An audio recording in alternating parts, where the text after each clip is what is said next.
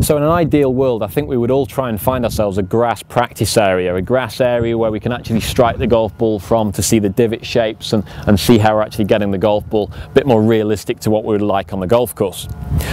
But not in an ideal world, a lot of us have to put up with actually hitting golf balls from the mat when we come and practice.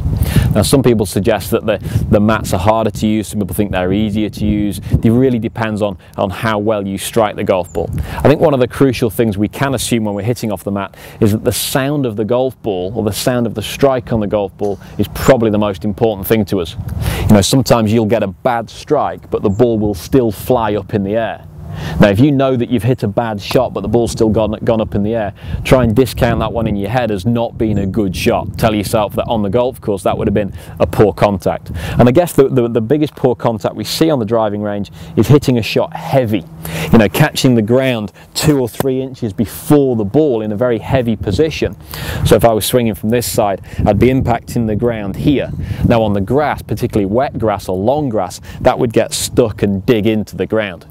On a driving range mat like this, the club's probably going to skip off the surface and actually hit the ball okay, maybe even catch it a little bit thin.